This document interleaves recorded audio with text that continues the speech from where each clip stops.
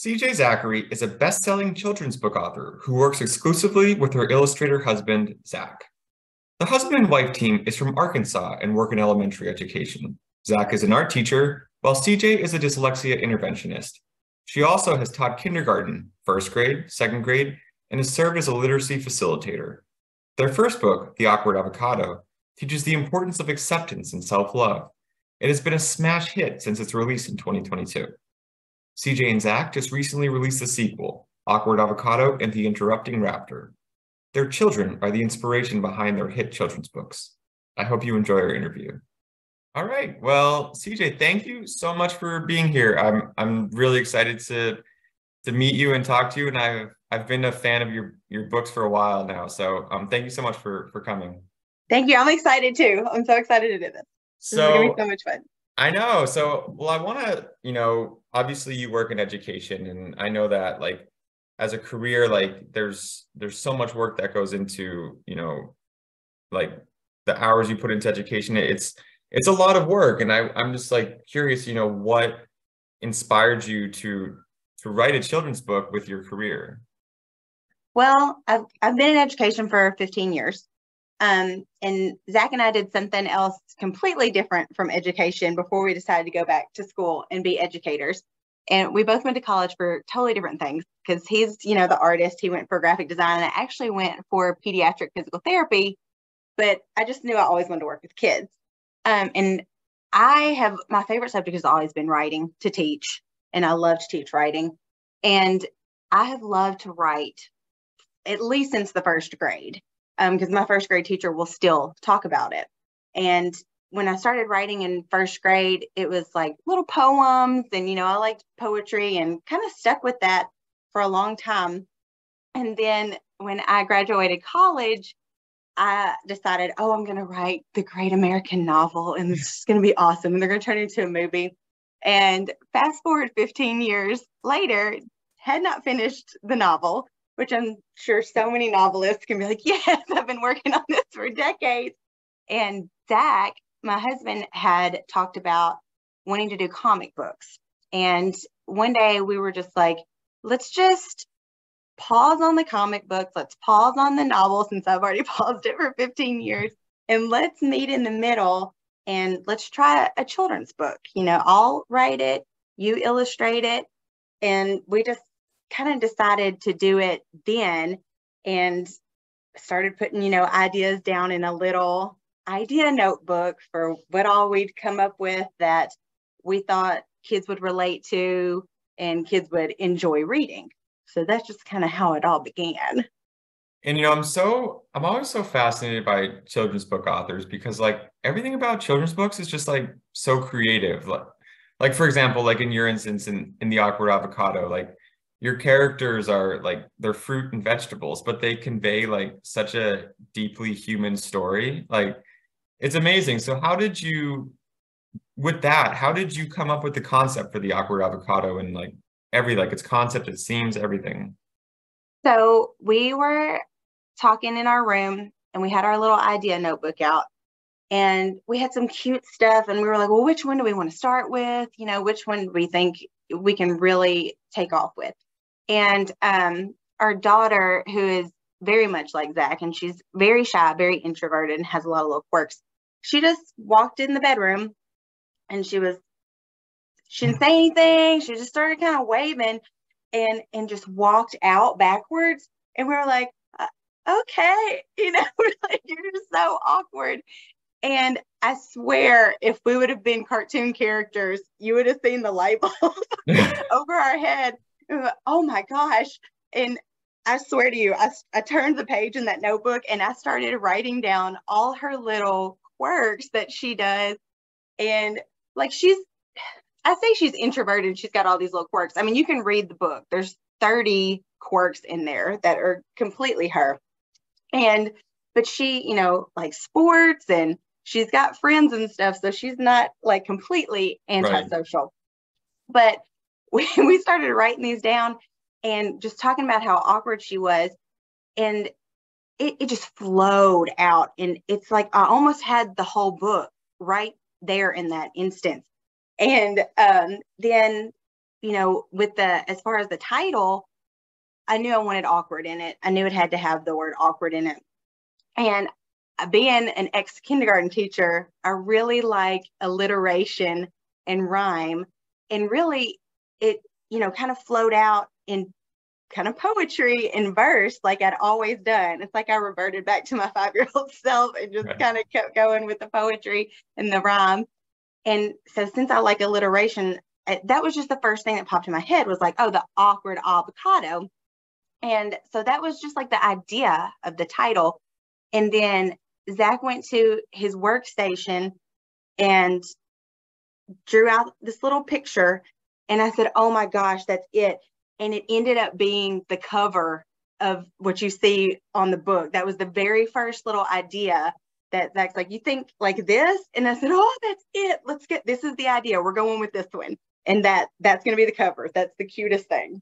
It's perfect. And like the way it came together it's amazing. And it's such a great story. And I think there's a reason why people have loved it so much. And I want people to buy the book and I want people to read it. So without giving everything away, what is something that you would like, children and families to take away from reading it? It's always been throughout history, but I really feel like these days kids are really struggling with self-doubt. Mm-hmm. And they're really like struggling with trying to feel like they have to conform to certain stereotypes or feel like they have to conform to the norms, or this idea of how they should behave and how you should act and how you should look. And the negativity, they just kind of draw on negativity of others. And I really just want people to be able to relate to the book and take away that there is no norm and there is no way you have to be. Just be yourself and it's fine. And it doesn't matter if you're different, because if we weren't all different, life would just be boring if we were all the same. But, kids don't really understand that. But if you can just make something relatable to them and they can see, oh, I act like this too. And it's okay that I act like this and I do these things. And that's completely normal because there really is no normal, Exactly. Just to accept themselves.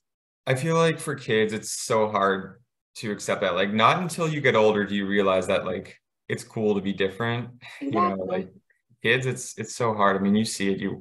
I don't work in education, but I just, Oh yeah, see it every day. Oh yeah. Especially when like a certain group, and it's confidence too, because kids pretty much either you're one or the other. Either you're like overtly confident in yourself or you're just, well, I'll just do what this kid is doing because I'm just not confident enough to do it. But that's what I want, is just to kids to be like, it's okay and I can love myself. And also, if they are that more confident kid, to be accepting of this kid that's not like you. And it's kind of hard to see sometimes if you're like super extrovert and super confident to even realize that people wouldn't be like you. Yeah. And I feel like a lot, like just from what you post on social, it seems like a lot of people are the message is getting through to so many people. And overall, just the Awkward Avocado, I mean, and we'll talk about your second book shortly, but just your first book, it's been such an amazing success. And just a two-part question. Like, I know that succeeding in self-publishing is all about persistence and effort. Like it's hard work. And so I wanted to know, like, what type of, for inspiration for other authors like yourself, because I always say when I talk to people that I work with here that like you and Zach have done like everything right when it comes to self-publishing a successful children's book. So, what initiatives did you do to promote and market the book? And did you expect it to take off quite like it did? So when we first started out, I think as most first-time authors, you're like, I'm going to make this book and it's cute and people are just going to buy it, and it's just going to take off. And you've got to learn the ropes because there are ropes to learn. And luckily, we published with BookBaby, and you guys have so many good articles and, webinars and stuff. I read every blog post, everything that BookBaby said to do, we did it. If they were like, you need a YouTube channel. Yes, we're starting a YouTube channel. You know, you need a website. Okay, yes, we're starting a website. And then, you know, there's so many good indie author groups on Facebook, and just joined all those. And it's just such a great community of just advice, you know, all the time, just great chunks of advice. And just every webinar I could go to, I did. And I just had like a notebook of ideas. This is what we need to do. So basically, every piece of advice, we just took it and rolled with it. And, you know, you need the social media, and you need the website, and you need the YouTube channels, and you've got to put it out there, because if it's not out there, how are people going to find your book? Exactly. It's kind of like what you don't realize, like you can't just put it out into the universe. You have to tell people about it, or they're not going to find it. It's like starting a business. So like you hard. have to, yeah, you got to build it from the ground up, because like your book is your business, and you're the publisher, and you have to promote it. But yeah, I love the work you all do. Like, I love your social channel. I also love the in-person events you do. Like, I love the kid who wears the avocado suit. It's amazing. So we found that avocado suit. I was like, okay, I don't care how much it costs, because we're going to use it at like every event. So every time I go to like a school visit or an author signing, I'll ask a teacher, who's the kid with the biggest personality? I've got a costume for them. I need like a sweet kid with a big personality. And so there's always a kid willing to put that avocado costume on. Okay, so you're recruiting. Yeah.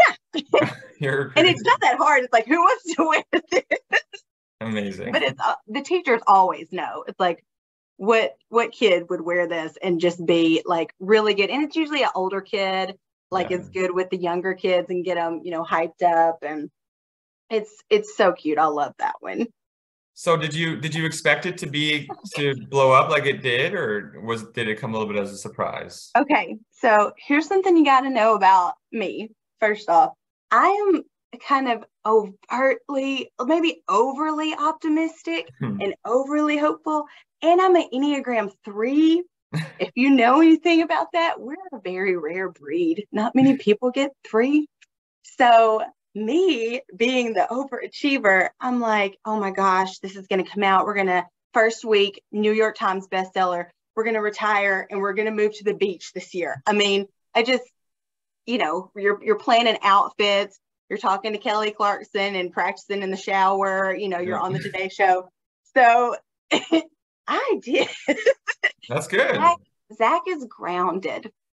So he just laughs at me, because I'm always like out in space, and he's like the person that's got to pull me back down, you know. And he's like, I think it's really cute that you think all this is going to happen, but you know, it takes a lot of work. Like Zach knew. And so I did eat some humble pie right when it came out, but he and my family and my friends are really excited, and they're like, it's doing good. I think you're doing good. But since I'm, you know, I don't have the mansion on the beach, I'm like, we're failing. Well, so everybody has to bring me back down to earth.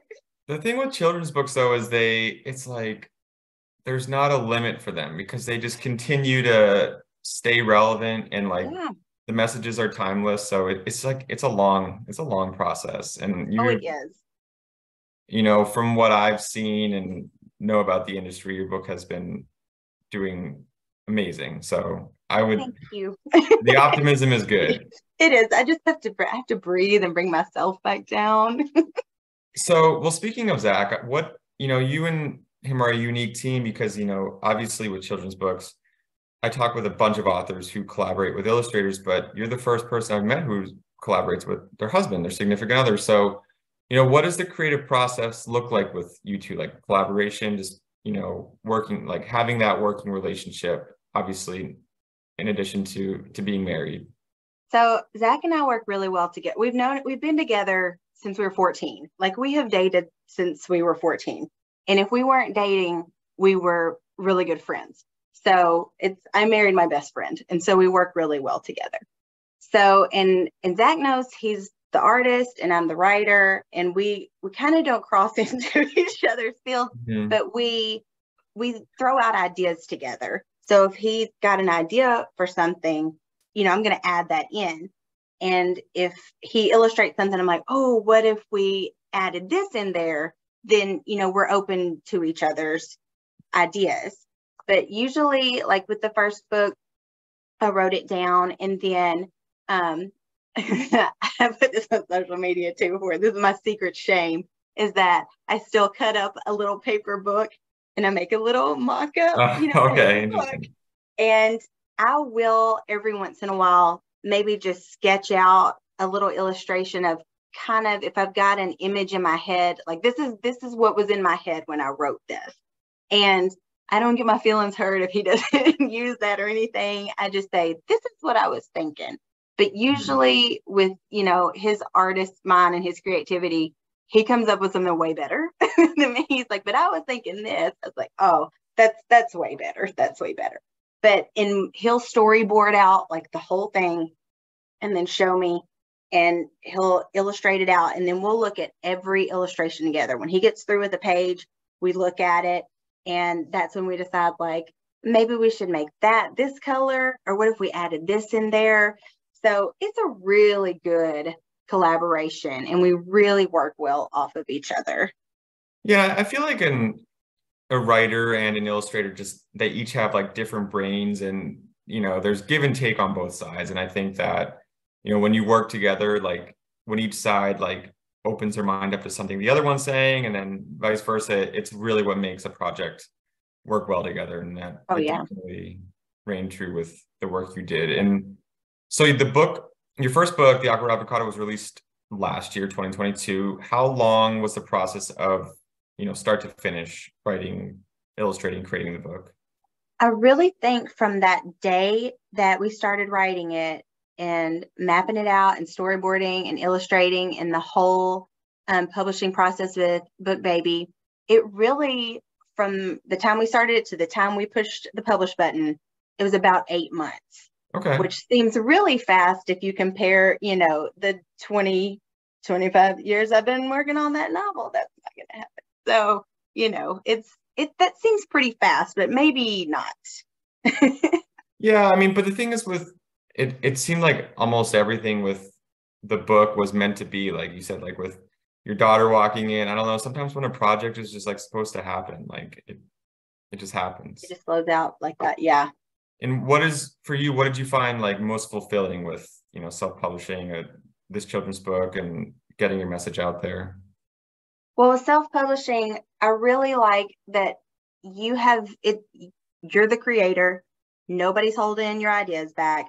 You can do what you want, especially with Zach and I, because usually, when you go the traditional route, they pair you with a illustrator. We just wanted to say what we wanted to say, and he wanted to do what he wanted to do with his art. So I really liked that. And I really I've liked this whole journey because you get to be a part of everybody seeing this book, and you get everyone's feedback from it. And it's you, like you said, it's your business. You're pushing it out there. You're at the forefront with everybody, and you're getting that feedback right then from everyone. It's been a really good journey with the self-publishing. Well, now do anything else. And now after your first journey, you've decided to come back for more. You have a second book out there. Yes. So the second book, the first one was my daughter. And so the second book, we also have a son, and we knew we had to do one for him. First of all, so when his feelings hurt, he was excited for his sister. His feelings weren't really hurt, but he's the really loud, colorful one. So our daughter's like Zach, our son is like me. And so we're like, oh, his is going to be fun. We're going to make this fun. And with the first one, it was just so sweet. And we just made everything so simplistic. Like even with the illustrations, there's not a lot of color. There's not a whole lot of detail because it was all about the message. So with this one, we were like, we're going to put a little more detail in the illustration. It's going to be a little more colorful. It's going to be more loud. Because it's called Awkward Avocado and the Interrupting Raptor, which Zach came up with. I may have come up with the Awkward Avocado the first one, but he's like, when we do Ronins, it's got to be the interrupting raptor, because my son actually roars all the time. And you can hear it in the book trailer, that we made. That's him. That's my kids' voices. And that's him doing his little roar that I can't do. It's like in his throat. And so he would interrupt all the time. And he wouldn't even have to be there in the room. He could just be off somewhere in the house. You're just trying to have a conversation and you hear this raptor, like roaring in the house. So Zach's like, it's got to be called the interrupting raptor. And it's really just about their relationship. And it's probably all little brothers, because I too am a big sister that I'm almost 8 years older than him. So a lot of that comes from mine and my brother's relationship too, but it's mainly Kinley and Ronan. Like, it's mainly how they interact with each other and how he lovingly annoys her. But so it's got a little humor, got a little heart. My kids' relationship, that's their humor, and mine and my brother's relationship is more the heart of it. I'm sure my parents would say that it wasn't like that at one point, but the memories we have are very sentimental, and we're like best friends. And Exactly. maybe they'll be one day too. You don't need to remember any arguments. No. So were the creative processes any different for creating a sequel, or was it pretty much similar? It was really similar. I think we just felt more comfortable this time. It did take longer to write this one, just because with Kinley, it just flowed out and it just happened right then. With this second one being about both of them, some of it, like the beginning, flowed out, and then it was like, what am I gonna write about? Nobody cares about every single thing they do, so it's like, what's the little funny things they do? Right. And then I really wanted to keep it the same with the verse and the rhyme, like the first one. And we'll probably, with the other books in the series, probably just keep it like that. Maybe in the future, when we do another series, it'll be more like a story, with characters interacting. But I really like the verse, and that's kind of just my thing, I guess, since first grade. It's just, I like the verse and the poetry, and almost kind of lyrical. I like it like that. But the process was pretty much the same. It's just maybe a little easier as far as getting things done, but maybe a little harder to write. Yeah. You're aware of like how publishing in general works, but the writing might be a little bit different. I mean, it's, but I think you do a really nice job keeping it, like, you could tell it fits into the original themes of the Awkward Avocado, but like it's truly its own story, and I love it. So I'm excited for people to start reading that as well. I know, I am too. I want to hear from all the siblings how they feel all right. about I know. I actually have two younger siblings, so I can understand the. Oh, so you're the oldest. I actually have one older. Well, there's four of us. I have three. Oh, brothers. gracious. Yeah, I have three brothers. There's four of us total. I'm the second oldest, so two younger ones. So like I mentioned before, like you work in education. You're very busy. You're two kids, like, and there's a lot, like, for self-published authors, they have careers and busy lives. So how do you balance your busy career and your personal life with the amount of work you put into writing and publishing and promoting your books? It's tough. It's a lot. So if we wake up pretty early in the morning, and we'll try to do things in the morning, maybe just do a little social media, here and there, make a little post, interact with people, just, before we start getting ready. And then you do your 7:30 to 3:30. Well, if you work in education, you're probably up at 4 a.m. Everybody I know who works in education is up at like 4. Yeah, the dreams wake you up, and then like the lists in your head of things you have to do is like, oh my gosh, I forgot to tell you I have to do that today. And then you just start, you just wake up early and start doing it. And like now I was a kindergarten first and second grade teacher, and I taught all those. And so if I was still in that classroom setting, I think it would be so much harder to get all of this done, because you do bring that work home with you. But now that I really just work with dyslexic kids and I'm a dyslexic interventionist, I can leave a lot of that at work. And so I can do like the 7:30 to 3:30 and get to come home and do, mom stuff and wife stuff. And my kids are pretty good about not being needy, and they're pretty independent, especially my oldest. But our phones are like everything now. So I can carry a phone around with me and make dinner. I can carry a phone around with me and tie a shoe, so that's easy. But really a lot of work gets done on the weekends and breaks. And we just try to fit all the little pieces in, early in the morning or at night before we go to bed. Because we are early, like, don't mess with my sleep. Like, we're in that bed at 8. So that's the best time, honestly. I'm usually in bed by 8:30, but I have TV time. Yeah, we're in the bed. The TV might be on. I mean, we might turn it off at like 9. What are some of your favorite ways to promote the book? I know you like to do the in-person events. You do amazing work on social media, and I'll plug all your handles so people could follow. Like, what are some of your favorite ways to spread the word about your books? Being in education, the author's visits to the schools are my favorite, hands down. And you see so many kids. I mean, there's like 500 kids in a school, and mostly I do work with K2 because that's your audience. Like our books are really K2. But I have really started going to see the older kids too, because I have like a PowerPoint that talks about the process we go through, and they're really at that age where they think it's cool, like, oh, I can make my own book. Whereas like the younger kids, they just want to ask you questions and, tell you that they have a cat and then they went to the beach. It's not really questions about the book. You just get a lot of anecdotes. But the older kids are really fun because they're actually asking questions about the copyright and the digital art. So that's been really fun because I'm a little, I'm K2. So to get to talk to the big kids, I think that's really fun because it's not something I've ever really gotten to do before, and they love it.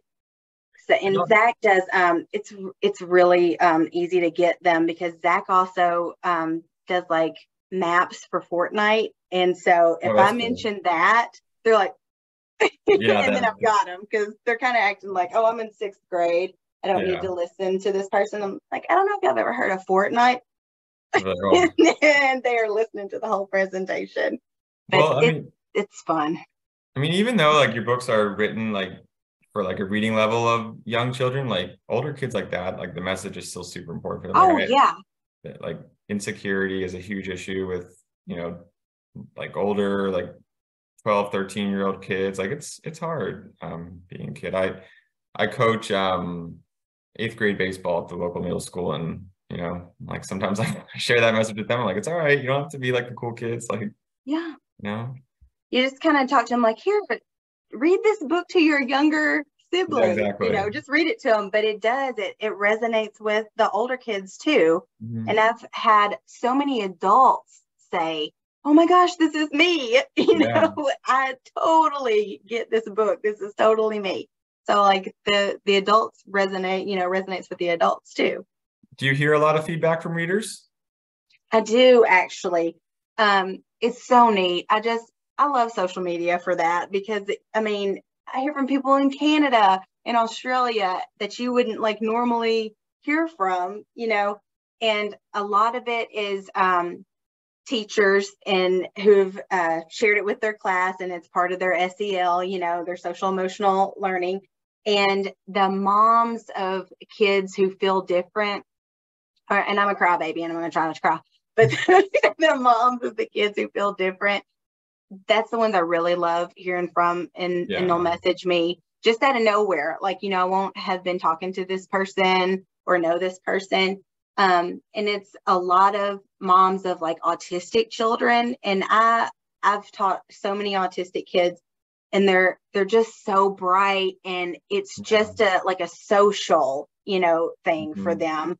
and not being able to kind of socialize with their peers. And for the moms to be like, my son reads this every night, he really loves this character because it's like him. And I just love hearing from them. It's such like author validation, It's like, oh, I reached somebody and they love it. I love to hear from them. But yeah, just like hearing from families, like that's what matters the most. And it's amazing to hear that you've touched so many people's lives and you're helping, and it's going to continue to grow. It's over time, people are going to keep reading it. I hope so. Well, I have 2 more questions for you, and then I will let you go back to your busy life. So, my first of my final 2 is, what advice do you have for authors who are similar to yourself, have a story to tell, but might be hesitant to start the process of writing a children's book? I think if it's, something you've always wanted to do and it's always been a dream, do it. I mean, especially with self-publishing, it's really easy with BookBaby. I don't know how it is like with other, I'm biased, but I don't know how it is with other people, but BookBaby's got so many different packages, that you could, whatever level, like spending level you're at, if that's what's holding you back, or if it's just you're lost and kind of don't know where to go, there's so many people at BookBaby to help, and they've just been so helpful for us. And I mean, if you're reluctant, join those Facebook groups of indie authors, and talk to other authors and just take the plunge, because it's just so rewarding. That's been the biggest thing, is it's something I've wanted to do since I was little, and I finally did it. So, it's just the sense of accomplishment that you feel. So don't be scared. It doesn't have to be perfect. I mean, you can fix it, and that can be your second edition. I mean, Exactly. just kind of jump in, and it doesn't have to be that bestseller the first time out. You learn along the way, and then you'll come out with that next one, and it'll just build on it and be better and better. But I would definitely say do it if it's something you've always wanted to do, because you're never too old to accomplish something. I mean, it's been 35 years since I first had the dream. Not that I'm 35, I'm 40, but it's from 5. Well, and also your great American novel might still come one day. Yeah. I think I'll stick with the children's books. You don't think you'd ever write a novel? I don't know. Several older kids at authors visits have asked me to write a chapter book. That's more for them. And I was like, okay, I could do a chapter book. I don't know if I'll ever finish that now. We'll see. We'll see. Well, what does the future look like for you, Zach, the Awkward Avocado? I know you kind of hinted at this where you mentioned there might be more books. So what do you have in the future? So hopefully this year we will publish our 3rd book. And it's a Christmas book about our crazy, wonderful family. And I hope Zach is working on that as we speak, because we are at the illustration stage of that. So I think he's about a little over halfway through illustrating that. And this one, like we talked about earlier, of having more detail, especially with the illustration, this one's going to be like so many details, because it's Christmas, and Christmas is just decorations and all kinds of traditions. So the illustrations are just beautiful. And Zach says this one is going to be his favorite. I think the second one is my favorite. But Zach thinks the Christmas one's going to be his favorite. And we are super excited about doing that one. There's so many little Easter eggs for our family to see, and people who knows our family. So I can't wait for them to be like, oh my gosh, that's me, or that's this, because Zach's family is like Italian and mine is Belgian, and we have so many different traditions that are crazy and all up in the book. So we're excited about that one, but it should be coming out later this year for the holiday season. And then I think we might do a couple more with the Awkward Avocado series, and then we might try a new series from one of those ideas in the idea notebook. All right. Well, this is a lot.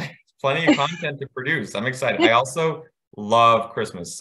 Christmas is my favorite holiday. So me too. I'm excited for your Christmas book. We're excited too. I cannot wait.